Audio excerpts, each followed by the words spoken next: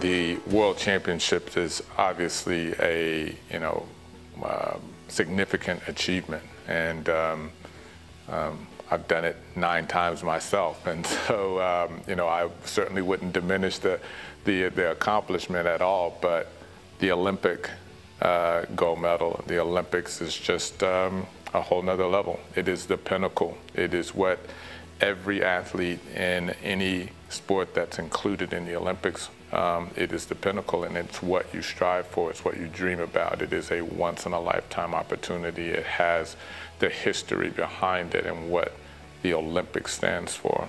I don't think anybody really could have set me down or put me in a classroom to learn about the Olympics and how to cope, because it's kind of a case for me is you have to experience it and learn out in the field, so to speak, or learn on your feet as you go. You have to learn in your own way and in your own style, because certainly you can teach theory, but when it comes to, an Olympics and the whole environment, it's hard to match the theory to the actual feeling.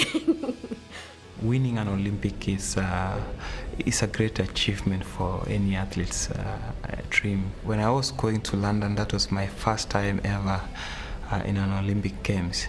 I wasn't always the best. There were those who were better than me. Not only when I started now specializing and putting more effort, focus and training, and even right now, normally when I go back there at home, some of my friends keep on teasing me that we used to beat you, we used to be better than you, and I usually also tell them that, but you did not focus, you did not really work on it and train, otherwise you could be even better than me now. And that tells you, sports is all about passion and dedication and focus. I think the advice is enjoy the moment. Is that the Olympics is special because you have 28 different sports coming together and all competing within a 17-day period. That's the highlights of it. But you're there, you've got selected because you're good at a sport and you want to do the best you possibly can. And the better you do, the more you'll enjoy the games experience.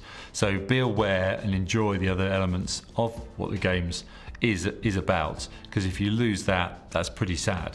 But don't lose from the focus of what you're there in the first place.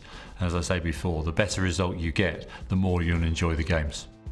They would be in the same boat as every other Olympic athlete who's participating at that Olympics and every other Olympic athlete who's ever participated at an Olympics, that there are all sorts of potential distractions. Now, how you deal with those is what determines whether or not it becomes a real distraction and creates a problem from a performance standpoint for you as an athlete or as a team.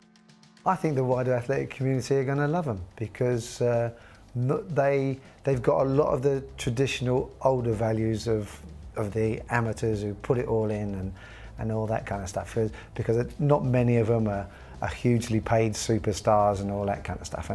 And I think that the Olympic family, they like that. They have nothing against professionals or anything, but they like, the good, honest sort of common man. And that's what you rugby playing boys are.